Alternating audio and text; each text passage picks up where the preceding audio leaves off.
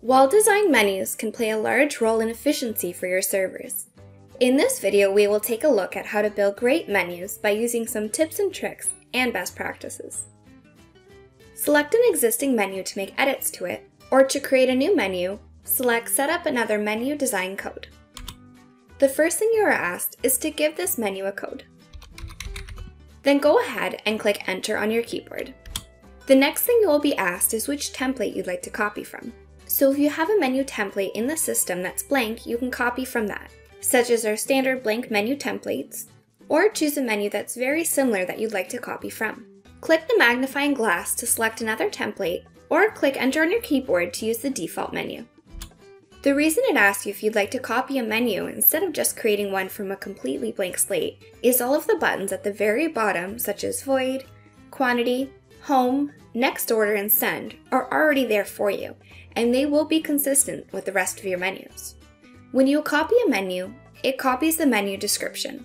So the first thing you will want to do is make sure you update that description so it reflects your menu. We highly suggest refraining from setting up menus by year. For example, Appetizers 2020.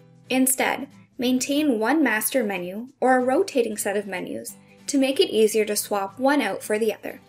This is your menu design screen. On the left is a preview of what your menu will look like, as well as where you will design your menu layout and functionality. On the right-hand side, you will have all the things you can do to this menu.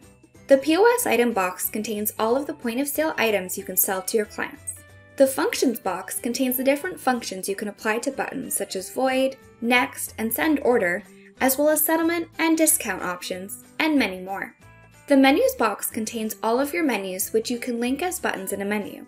However, I've got another trick I'm going to show you later on in this video. To place items on the menu, the first thing you'll want to do is find the POS item you want to add to your menu.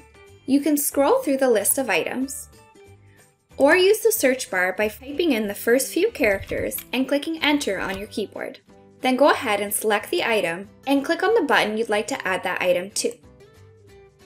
And go ahead and add all the remaining items to your menu.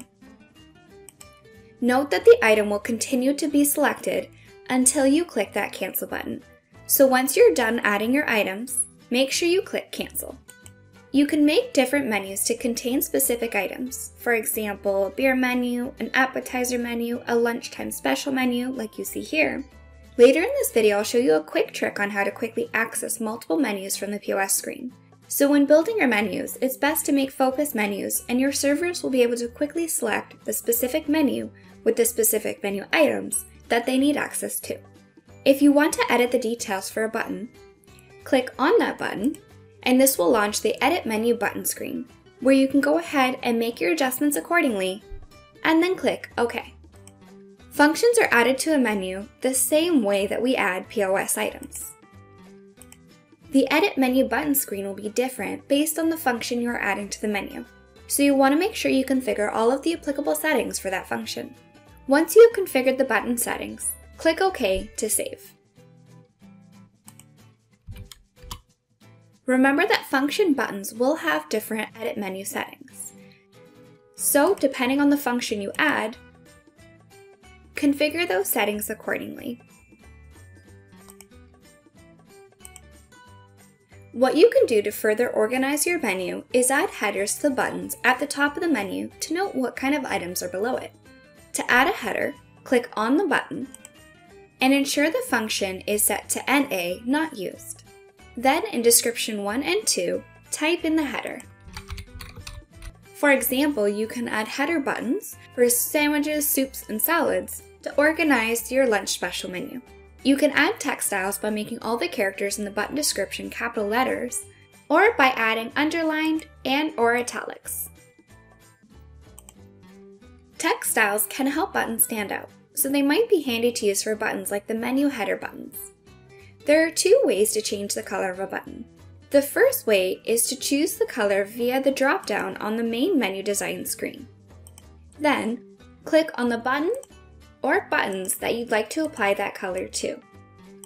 The color will continue to apply until you click that Cancel button. The second way to change the color of a button is to click on the button and use the background drop-down to select the color. When adding color to a menu, avoid using too many different colors as it can actually make it more difficult for your servers to find the items they are looking for. If you do like to use color, we recommend grouping similar items together using a color scheme.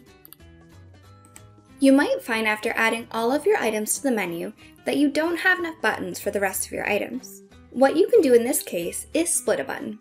To split a button, click on the button you wish to split. Then click Split Button. Select the desired split, then click Split It. If you do split a button, we recommend using shorter button descriptions for those smaller buttons. If you split a button by mistake or just don't want that button split anymore, click Rejoin Button, then select the button you'd like to rejoin. Then click Cancel. If you need to move buttons around, click Move Button, then select the button you'd like to move and the new location you'd like to move it to. Placement of buttons is key. For example, it can be helpful to put the most popular and most used items near the top of the menu and work downwards. Consistency is key. Follow the same layout style for all your menus to make it that much easier for your servers to use and navigate. To remove an item from the menu, search for Not Used in the Functions box. Then select Not Used and click on the button you'd like to remove. In the pop-up, click Yes. Then click Cancel. It is important to regularly maintain your menus and remove any items or buttons that are no longer available or applicable to this menu. Instead of linking to a menu within a menu, the Display Order Menu Tabs feature allows you to create a customized menu display bar in addition to your main menu tabs. Select the desired menus from the left-hand pane and add them to the right pane by double-clicking on it, then clicking the arrow, or select a range of menus by holding down the Shift key on your keyboard and clicking the arrow.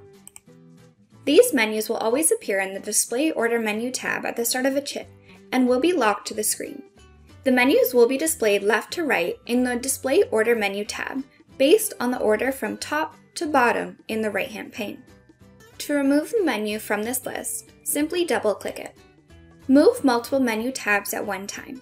If flagged, when you select the left or right arrow to view more menus on the chit entry screen, it will move a full group of menus and the number of menus will be dependent on your screen resolution. If not flagged, when you select the left or right arrow, it will move one menu at a time. Once you have finished configuring the menu tabs, click OK. As you go along and before you finalize your menu, take advantage of using the Test button to view and test your menu design. Here you can check out the buttons and also see the Display Order Menu tabs. Click Exit to close out of that preview. Now that you've created, edited, and reviewed your menu, don't forget to click OK to save your changes. You do have the option to Save As, where you can enter a new menu code to use this menu design as a template for another menu. Thanks for watching. Stay tuned for more how-to videos, and don't forget to subscribe.